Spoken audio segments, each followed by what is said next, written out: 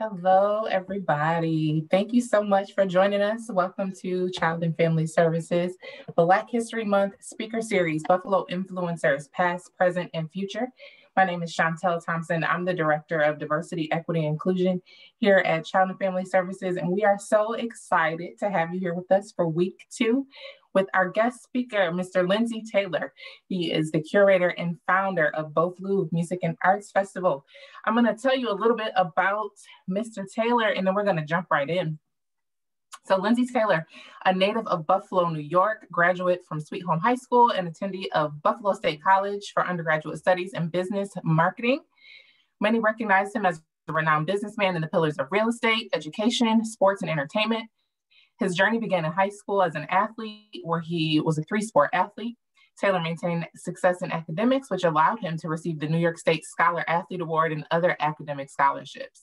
Taylor entered Buffalo State College in 2006, instantly becoming active on campus and organizations. During these years, he was the president of the Student Union Board and the host of the radio show 91.3 WBNY. Being involved in campus life gave him the opportunity to build a network that he cherishes for much of his business success. During the spring of 2017, at the age of 19, he started his first business, Crown Entertainment and Promotions. Developing rapidly, the company became one of the leading marketing and event planning brands across the United States. Over the past 15 years, Taylor has been able to launch many successful sports and entertainment brands, along with successful partnerships with Fortune 500 companies, higher education, local school boards, and small businesses, community organizations, elected officials, and more. Taylor strives to be unique and trendsetting in its industry, with bridging the gap between generations, community, and businesses, and breaking culture barriers. Lindsey's success and vision enabled him to start several prominent businesses with an international reach, such as Beaufort Music and Arts Festival, Balling for a Cause Inc., Queen City Classic Basketball League, Goals Premier Cup, and Lindsey Taylor Real Estate. He devotes much of his time investing in the local community with BFAC Big Four Initiative, which services over 4,000 youth annually through educational, youth, sports, health, and community giving programs. He serves as a mentor to many students in Western New York. He's a current board member of the Plymouth Crossroads and Fillmore Forward. He's a proud father, girl dad, and devoted family member. And Lindsey has received numerous awards, way too many to list. We are so excited to have him. It's such a pleasure and an honor. He's done some really great things in the community.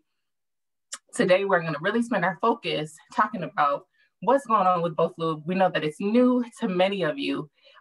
So we're just really excited to tell you what's going on with that. In just a minute, I'm going to queue up this video to share with you. And then we will jump into our conversation with Mr. Taylor.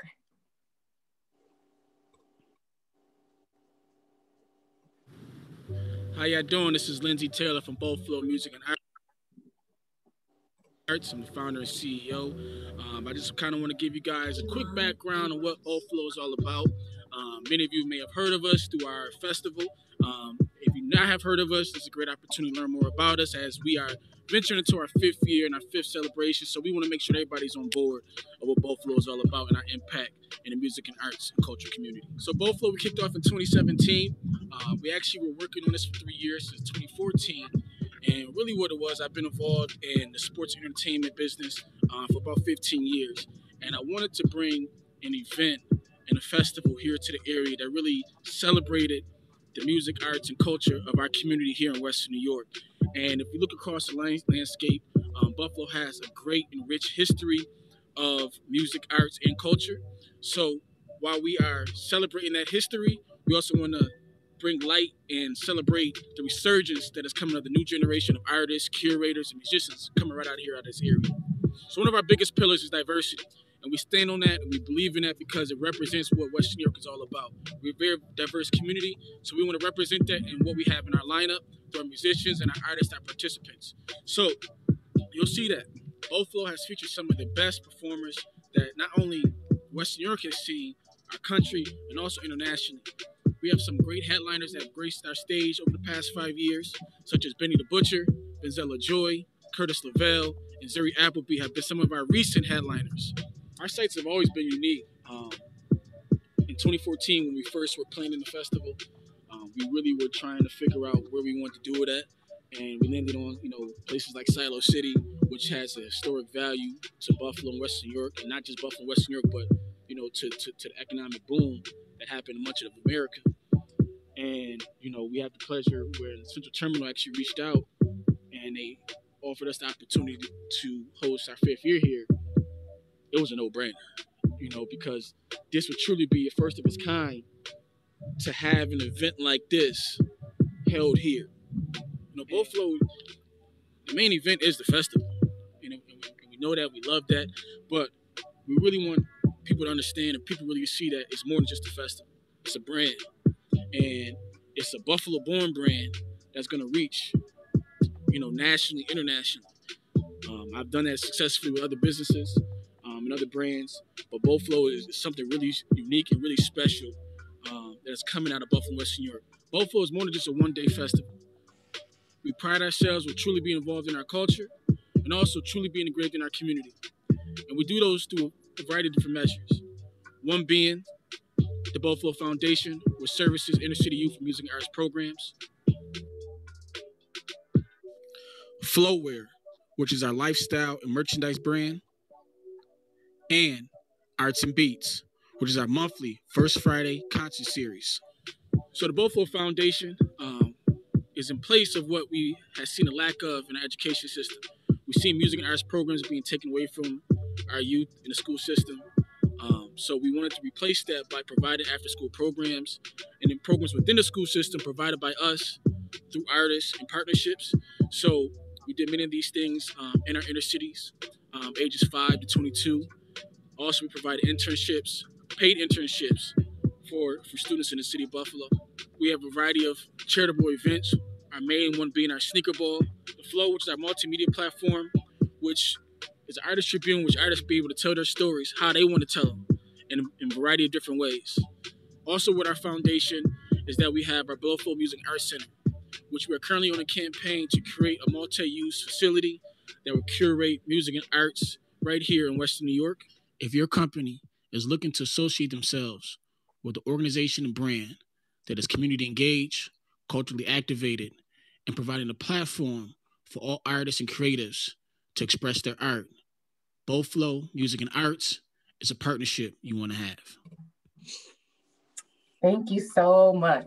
So I'm excited to have this conversation because Buffalo is personally,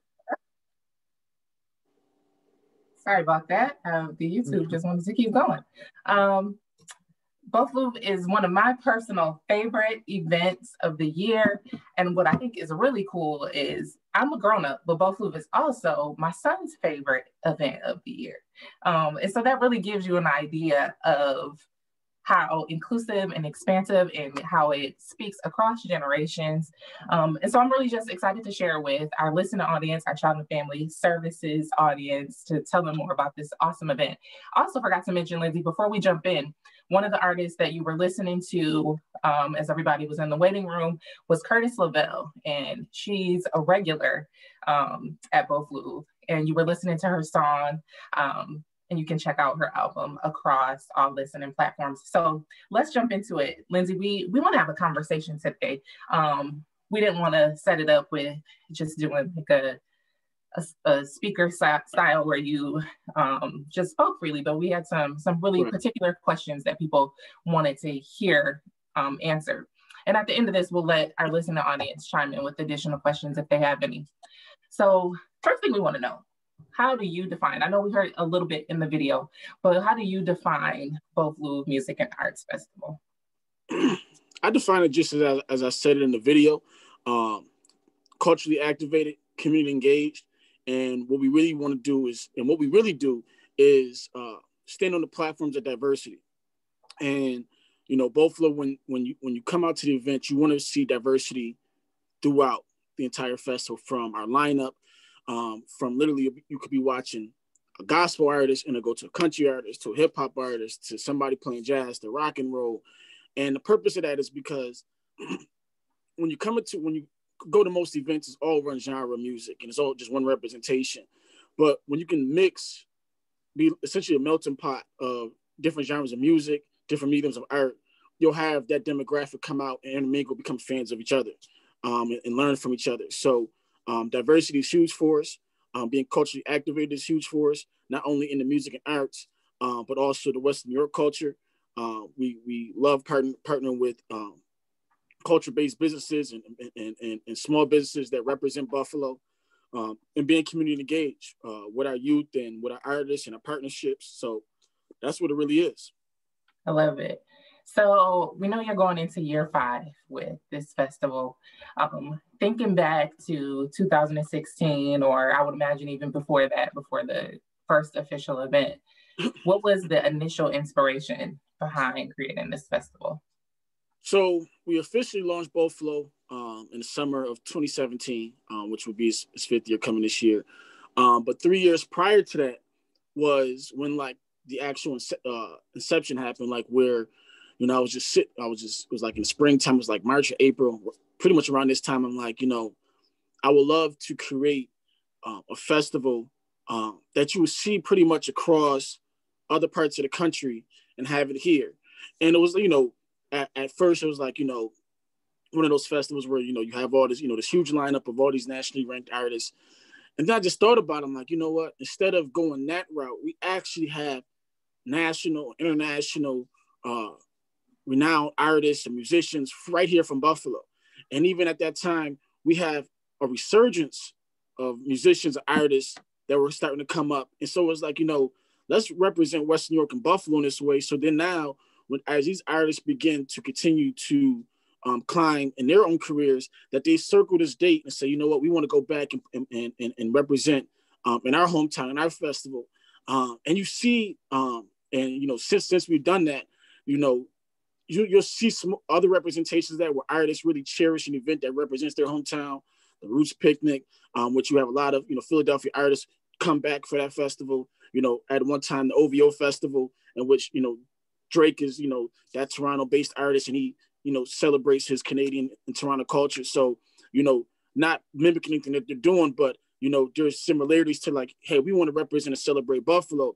Yeah, we want people to come in from out of town. We want, you know, artists to come in from out of town, but know that the true basis is Buffalo culture and Western New York culture. I love it. And I think it's so timely, especially with a lot of local artists being called to major stages. So we're excited to have our own platform to welcome them back home. So this is awesome that you are kind of blazing the trail for that opportunity. I know my personal favorite part about Buffalo is every year, you know, either at one of the monthly events or either at the final event, I'm taking home a piece of original art from a local artist to hang on my wall. And the list goes on of all the awesome people, AJ and Idris Wajidi, right. Always grabbing something every year to add to the collection. My son's favorite part is the silent disco, and they dance all night. Tell us, what's your favorite part of the festival? My favorite part is what the people's favorite part of it is there's a couple things. Like one, we do call it a fan favorite. Is the silent disco. Everybody, you know, everybody enjoys it. It's something that's really unique that, you know, we have 3 different DJs going on at the same time, and they're all playing different styles of music. So I remember the first year when we did it, you know, we had like one group of people like line dancing, and then, you know, we had another group of people just like getting all crazy. We had other people like, you know, two. So it was like, it was all these 3 different dances going at the same time, but everybody's enjoying the time in the same space. So, you know, for me, that's always fun to see, because, you know, you hear people, you know, rapping or singing lyrics or singing songs, and you can't hear the music. You know, you know, who knows the song, who really don't know the song. So that's always a favorite part. And then even like, you know, for me, you know, we do a really good due diligence of the artists that, you know, that we put on. But to really see them perform and always walk away with, you know, a surprise act, and what we try to tell the musicians is like, you know, here's my saying, I should say, don't treat it like a gig, treat it like a show. because, if you treat it like a gig, it's like, you go into a tavern or a bar and you're just playing in front of a small crowd or whatever have you. Treat it like it's a show. Treat it like you in Key Baker Arena. Treat it like you at Darien Lake. And I guarantee you it's going to go fire for you. So every year, we always have that, everybody performs really great, but you always have that one act that just like sticks out, So for me, it's just like, who's going to be like the surprise, the dark horse that's going to come out and just shock everybody, the whole crowd with their performance. Yeah, I think one of the really cool things about the event is we always walk away like being put on to somebody that we never heard of before, somebody that stands out, somebody to add to your playlist, or like I said, a new artist to put on your wall or a cool t-shirt to wear. There's always somebody new that we get a chance to learn about. So 5 years in, obviously the event grows bigger and bigger every year. Mm-hmm. This cannot happen as a one-man show. Tell us about your team. How do you guys make this happen? Absolutely not. Absolutely not. So my team represents what we want to see at the event. So even though that, you'll see me be the spokesperson in front of the camera, a lot of times, but my team is what we speak and what we preach is diversity. So we have men, we have women, we have African Americans, we have Latinos, we have, people of European descent, people of African descent. We have it all. And the reason why we do that is because I grew up in diverse settings. And if I want to, preach diversity, it has to show amongst my team. And if it shows amongst my team, then it's going to be show amongst, people that we're trying to have to come out. Yeah, definitely. And it is a true reflection. The event is probably one of the most diverse events that I've attended in Buffalo. So with that, we saw the video. Folks had a chance to see clips of some of the artists that performed. Tell us about some of the artists that you've had in the past, or who people might expect to see coming to the stage, or whose artwork they might expect to view. Give us a little taste of that. Right. So artists in the past, actually, I got a few of them back. Let me see where I can start at. So artists in the past, we actually had this really dope thing done. So these are little Funkos that was created by lovely, created by Ange. So this is actually Vinzella Joy. She was the first artist that headlined our tour. She actually performs for Beyonce. She's Beyonce's tour drummer. So when Beyonce was here, was 2 summers ago at the Bill Stadium, she was right behind Beyonce. The second year, and this is probably one of the bigger artists that are coming out of Buffalo, is Benny the Butcher.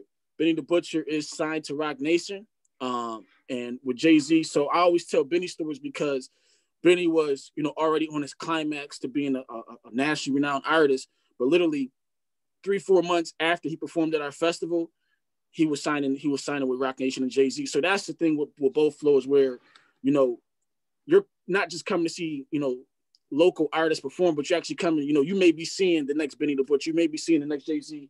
And then the third year, which was Curtis Lavelle, who most of you already heard, previous before that, really great artist, tremendous. And then Zuri Appleby, she has been a basset for just recently Adam Lambert. She's been on tour with several different artists. Usher was one of them. She's been on a lot. She's been on tour a lot. So those are our 4 artists that have graced. Well, our 4 closing out headlining artists have graced, but each and every year, we have at least minimally 30 performing acts on multiple different stages. We have a minimum of like 20 exhibiting artists. So you'll see them all from Jarrell Adams to Tyshawn Tyson to AJ Smith to Stephanie Lee to Jay Skis to Seeing Sounds to Connor Shadowron to Kid with the Wings. I'm looking at some of the paintings in here right now. Peter Ponce, Vinny Alejandro. So, and I know I'm missing some Why people. Don't you tell us about because so both of us are wearing the Bofu merch. You see the logo here. Tell us about the local artists that designed these. Yeah, so this is a part of our Flowwear, and what the Flowwear concept is that we partner with artists to create merchandise, lifestyle merchandise. So this artist right here is Emeka Wajid. And Emeka Wajid is a young artist that's really transcending He's really ahead of his time, and he's the son of Idris Wajid, who is a phenomenal artist. Everybody should, if you don't know Idris Wajid, you should. So the Mecca, whole family. Yeah, the whole family is just incredible. So we put out a call, wanted to create a line. He put it together. He submitted it. We paid a commission for it, and we created a really, really dope line. It's some of the hoodies that we done. We had done T-shirts over this summer. So that's one of the things we're partnering with artists to create this. So we have some more pieces that are going to come out. So to us, yes, it's more than just a fashion, but it's also artwork. The detail that we want to go into it, the quality. So we have some more pieces that are going to come out in the spring. I love that. So it's Black History Month, right? That's why you're here today. And we are talking about past, present, and future. You representing one of the folks that are really making history right now, like in real time. What are some of the challenges that you've had as a Black man with curating events at this level in Western New York? It's tough, and it's honestly a conversation that I'm having now with people in the corporate sector and so forth, because it is. I would say in the festival space, I've been in sports and in other entertainment space, but in the festival space, I'm the only in the actual festival space that's Black. Well, I should say there's two, myself and Marnetta Malcolm. So I'm one of the only that are actually doing an actual music festival in the entire Western New York, and there's a plethora of them, right? But we have other concert promoters who do great jobs, and large event promoters, but in that festival space. So for me, it's really, I think one of the biggest challenges is, when I first got into this new realm, because it was new for me as well, because I was doing a lot of concerts and nightlife events and sporting events and so forth like that. So this was unique because I knew it had to be unique, and I didn't want the event to attach to Lindsey out the gate. I wanted people to see the actual concept of the event first. So when first, presenting the event to the public, I intentionally hid behind the scenes, because one of the things that I hid behind the scenes was because, what we tend to see is that events curated by not only Black men, but just African Americans in general can get labeled very quickly. And, if I'm saying I'm doing a festival, it automatically gets labeled as a hip hop or R&B event, right? So I wanted people to see the concept of what we were trying to do, diversity and how we want the stages to flow and the concept of the event. And then I would actually say, my team and others were the ones that pushing, no, you need to, be on the forefront, because people need to see that you're doing it. And I would see that the events, when people walk up, like, you the one that's behind this event. And, people would actually say that because they didn't know who was the front person or, the person that was really leading the charge. So, that was one of the things. It's like, is that factor right there. And I'm really saying that plays into a lot of different things, from initial support, because these events cost a lot. And we're talking about sponsorships, you talk about donations and so forth like that. I have seen, and I've seen in other sectors that,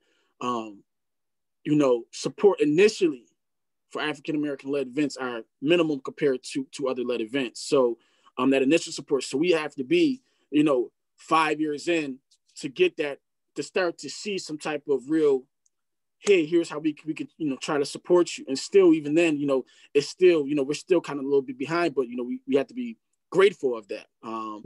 So you see that. But really outside of that, I think we're in a place now with society where, society is trying to get behind African-American or Black or brown led platforms and movements.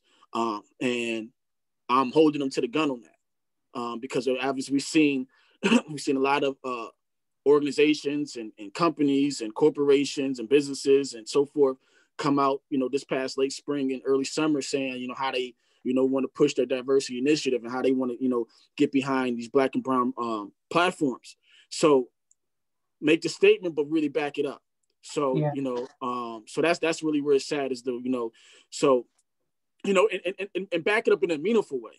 Don't just say, hey, we want to get behind something and, and then not just for me, but just, let's throw them a couple peanuts and make them happy because, whatever. No, get behind them because I know what Boflo is doing and the real impact of what Boflo is doing, not only for musician artists, but for community and creating memories for people who want to come, like how you stated, people come to this event to meet other new people and expand their minds. So I know the true impact. So yes, you may look for events to get behind a hat, 10, 15, 20,000 people, but what's the real impact it's really having on the community? What are they really doing? Are they just setting up shop for one day and going away? Or are they really entrenched in the community, getting inside these schools and trying to create more memories and more engagement? So that's a good segue. Let's talk about that a little bit. I was going to ask what are some of the greatest successes with Boflo, but I think there's a number of different things other than just this big one-day festival. Tell us about the initiatives that fall under the brand itself and some of the things that are going on that really speak to the community. Yep. So just jumping right into our initiatives, we have the Boflo Music and Arts Foundation, which provides music and arts programming for inner city youth, particularly ages 5 to 22. So the focus behind that and the mission behind that was that, I used to work within the education system, and I seen, from when I was a child in the education system, how the music and arts program slowly, got taken out of the school systems.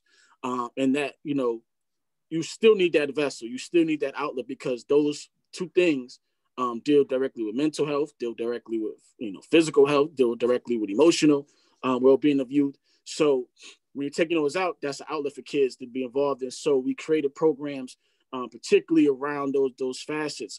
So with one of our poetry classes, is having youth express themselves in a variety of different ways. When we have our emotional intelligence, where we have the silent disco headphones, youth are creating artwork and pieces based upon the vibrations of the music.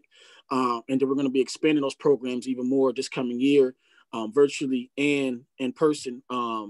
And then we have our scholarships. We have our paid internships, which is a partnership with Mayor Summer Youth. So we're getting youth involved in what we're doing overall with Boflo, but also they're also working with the foundation as well too. So one of our bigger events is the Sneaker Ball. So the Sneaker Ball is hopefully returning this year, where we actually have a date and a venue in place. Let's tell people what the Sneaker Ball is real quick. Yeah, so the Sneaker Ball who've never been. Yeah, so if you've never been to a Sneaker Ball, you're like, what the heck is a Sneaker Ball? So the Sneaker Ball is a charity gala. It's a creative expression event where you will come in a tuxedo, suit, a dress, a gown, from head to ankle, but then your shoes and your footwear is actually a creative sneaker that could be either custom design, a retro, something that matches, something that's really just sticks out and has some type of art or creative expression that you want to speak to. So it's really great that we have like these photo installations that happen, and we're raising money for the foundation, and we have some performances. So I'm really, really excited about hoping that the COVID restrictions start to lessen up some, because I'm really, really excited about the venue that we have for this year. And it's going to happen in June. So, we'll have more information that'll be coming out in the coming weeks to months. Awesome. The Sneaker Ball is a good time too. Yeah. So Child and Family Services, obviously, we service both children and families here, adults too. But of course, our primary focus is with children and families. Tell us a little bit about what children and families can expect at any of your events throughout the year, particularly the culminating event. What do you have in store for the kid-friendly stuff? So that's a great thing. So like over the years, so the first year, our real target market was, as people call them, the millennials, right? And that's who it was initially built for, was because I'll be 33 next week. But when we started the event, I'm looking around, I'm like, there's really no events for my age generation. We have a lot of music festivals, arts festivals, but it really speaks to, I would say, the 40, 45 and older really demographic. We're kind of just going just because our parents gone, our grandparents gone. So we wanted to create this event that can not only be focus and new ideas and creative ideas and can grow with us over the years. But then I started to see, like, my daughter and your son was at the event, and I'm like, they're having a good time.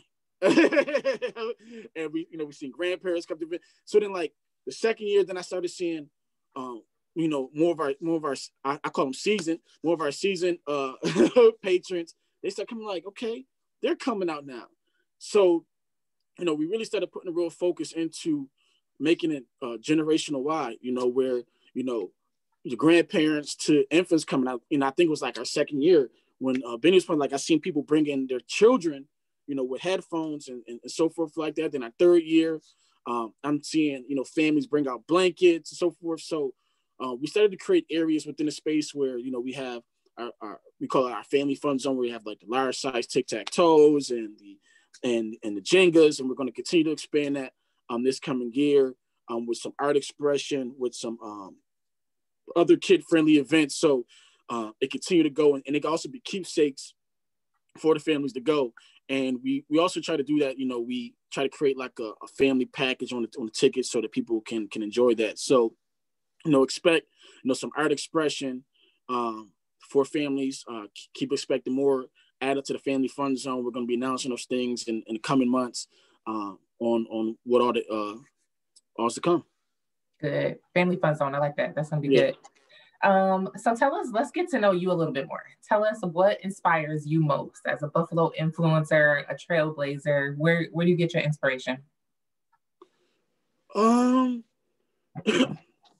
thinking about that. So what inspires me is really just to continue to create, one of my, over the years of doing 15 years of events, I think one of the biggest pullbacks was people always walking away with two things, either a keepsake or a memory, right? And I believe that if people have memories from events, then the event will always, like, continue to have the nostalgic feeling. I still have, when I was, throwing parties and stuff like that, 15 years ago, I could post a picture up. I may do it tomorrow. I may post a picture up, and people can draw back to that exact moment and say, oh, I remember when this happened in a party, and I remember that happened. So, like, you want to have that feeling where people can say, oh man, and you start to see it over years, as far as, like, people like, oh man, I remember when she performed and they did this and they did that. And, when Mom Said No came out in the suits, and we ain't never seen anything like that at a festival. And when Curtis started singing, and Silo started, like, so it's just like, you have, so for me, it's like, how can we continue to create memories for people and an enjoyable experience and an event for people to really look for that people can enjoy. So every year it's just about, okay, like, what can we add in a meaningful way that continue to create memories and keepsakes for people? We love that. So obviously you have done a lot of great things in the community. Without a doubt, you serve as a role model to many folks, old and young. Tell it, who are some of your role models? I don't really have too many, like, like people getting, like, to start talking about, like, celebrities and so forth. I don't really have those type of role models. I have a lot of great, I would say, father figures, manly figures that helped me, build some sort of foundation. From my father, Melvin Taylor, to my godfather, Al Ramey, to Reuben Johnson, to Norman Taylor, to Roland Sanders, to Roger Strother. And those men have just been tremendous family men. They've all been about, establishing a foundation for themselves and others, and putting others first. So I would say those would truly be my role models. That's awesome. You mentioned kind of the legacy that they have left. Tell us, as we talk about you kind of making history right now, what kind of legacy do you want to leave behind, or what do you want to be remembered for, specifically in Black History, being that it's Black History Month? That's a great question, because I don't think people, it's crazy. I don't think people actually think about that when they're doing stuff, particularly, like, I don't think, when you talk about Black history, I don't know if, people like, Martin Luther and Malcolm X and so forth, thinking like, what I'm gonna leave behind. So I never really sat back and really thought about it, but, I know I would say from a legacy standpoint, with having children, I would say that, that legacy is still on. So that it may be, my daughter, she's 10. So, it would be great that in, 8 to 10 years, she could take this on, and then in 8 to 10 years, her sister could take this on, and that continues that legacy and establish, my last name, is Taylor, and they can continue to do other things, and maybe they can be inspired from some of the things that they see their father doing, and I see it even now. I have kids who play sports with me, have been a part of our programs, and they come up to me, "Oh, Mr. Taylor, I want to do some things that you was doing." They starting to get into their own lanes and industries, and it's great to see. So whatever my legacy could be to, I guess you could say, to inspire, really others, to create something good, So I think that's really it. I love it. So to our audience, I'm going to ask Mr. Taylor one more question, but I see a couple comments and questions in the chat. If you want to prepare your questions, you can get ready because we're going to come to you in just a minute. But Lindsey, tell us, what is next for you? What's next for you personally and professionally? What's next for you with Bow Flu? What should we expect as you keep blazing trails and making history?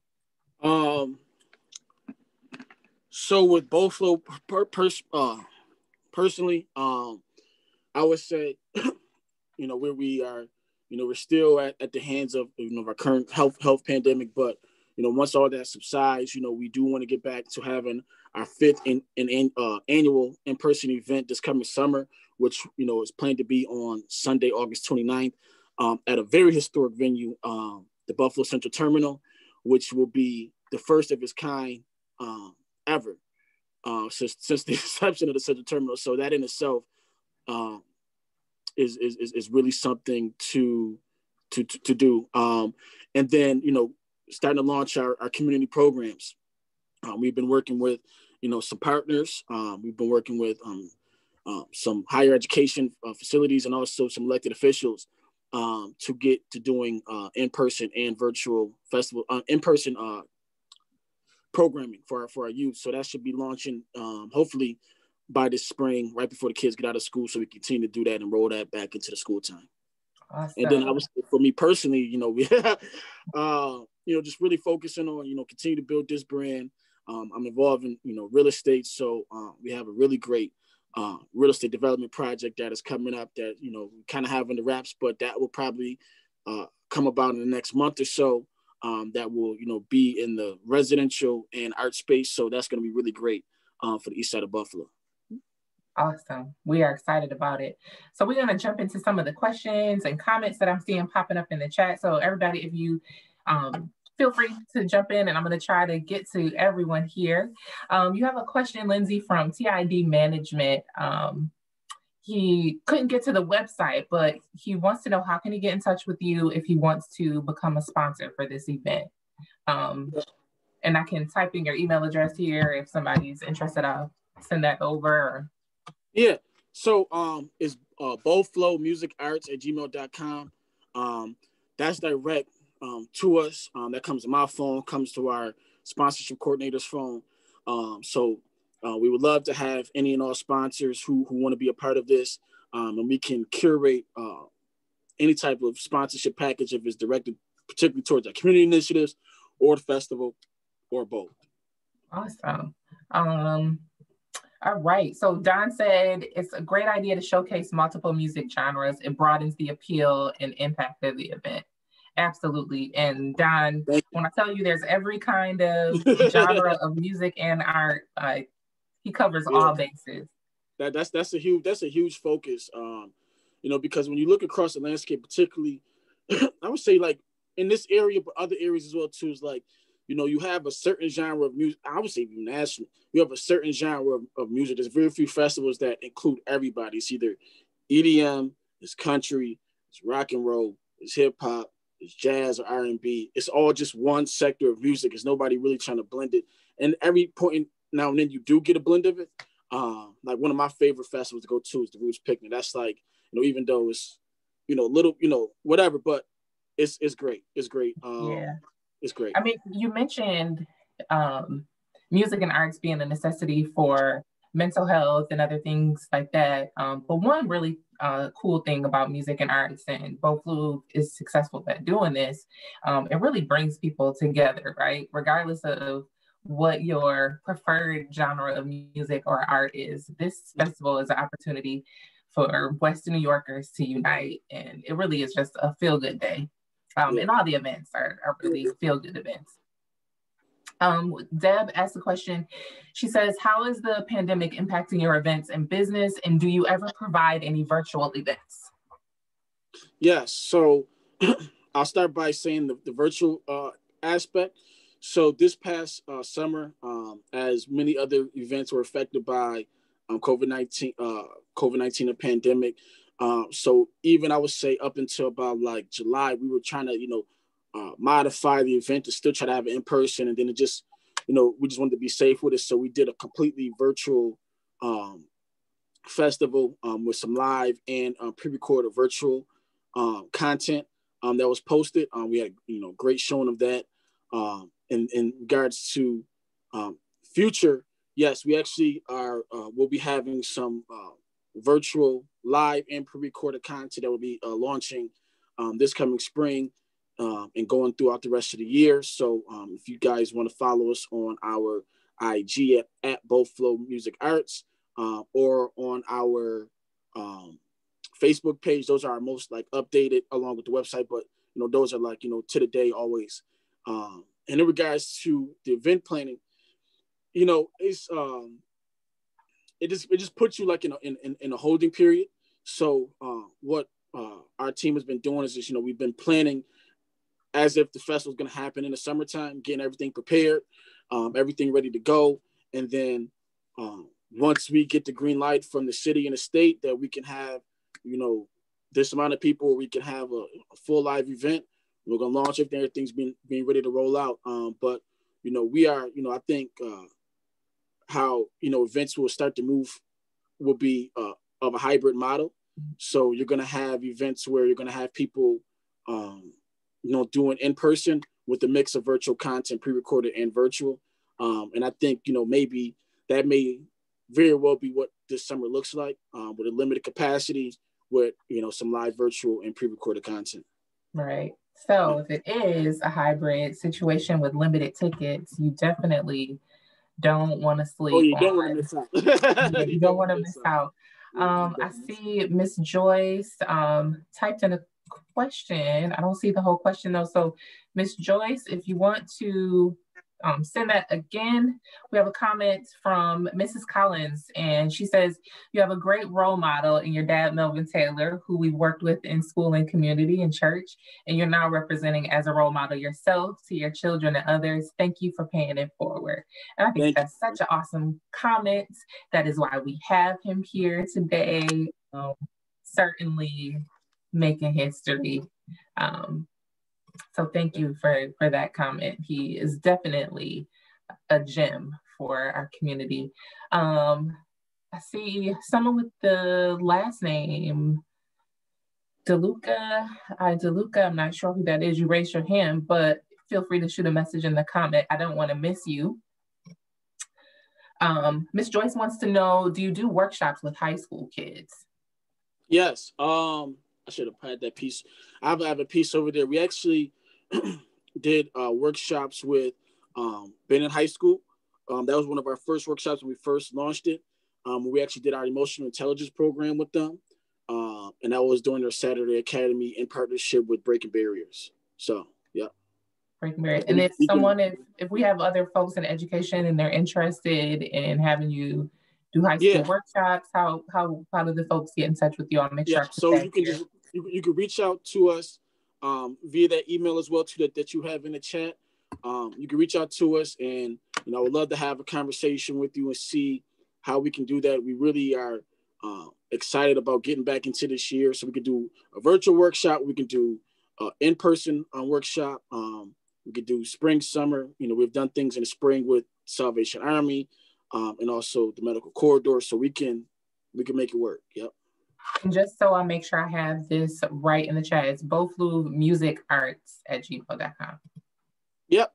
Okay. All right. So, folks, I put that email address if you want to get in touch with Lindsey directly for potential youth programming. If there's any other questions, we do have a few more minutes. Feel free to throw them in there. Lindsey, while we prepare to close out, what else? Did I miss anything? Anything else you want the people to know? Did we cover it all? No, just continue to stay in touch with us. We will be having some things come out in the coming weeks and the months, whether it be announcing our festival, to our community programmings, to what we all have coming up. If you want to get involved with any type of partnerships with our community initiatives or the festival, please feel free to reach out. I'd love to have a conversation with you because to us, we are 365, 7 days a week. So it doesn't have to be immediate, but it can even be in the fall of next year or the winter of next year. So please feel free to reach out. It takes all of us to really just make this thing really work. So I'm excited. Great. Yep. Thank you so much. It was an honor having this conversation with you. And like I said, Both Loop is one of my favorite events of the year. So I'm delighted to share this with our Child and Family Services family and Falk School family. Listen, guys, it's Black History Month. Black history is everybody's history. So make sure you continue to have conversations with your children and your family. I hope that you can join us next week on February 17th, on Wednesday, February 17th. Next week's speaker, we're going to stay here with the present. We have Jamil Cruz, who is the president and founder of Cruise Control Media. He's also the digital communications manager for Say Yes Buffalo, one of our partnering organizations. So this is going to be another really cool conversation you don't want to miss. Jamil is also doing great things here in our city. So I hope that you can join us, tell your friends, share it on your social media. Lindsey, thank you so much. It was a pleasure. Thank you. It was really enjoyable. Thank you, everybody, for tuning in. Thank you, everyone. Have a great day. Remember, Black history is everybody's history.